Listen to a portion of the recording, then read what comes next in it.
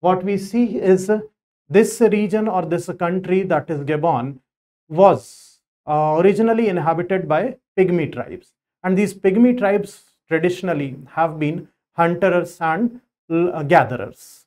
But lately, Bantu tribes, and these are the people who speak Bantu language.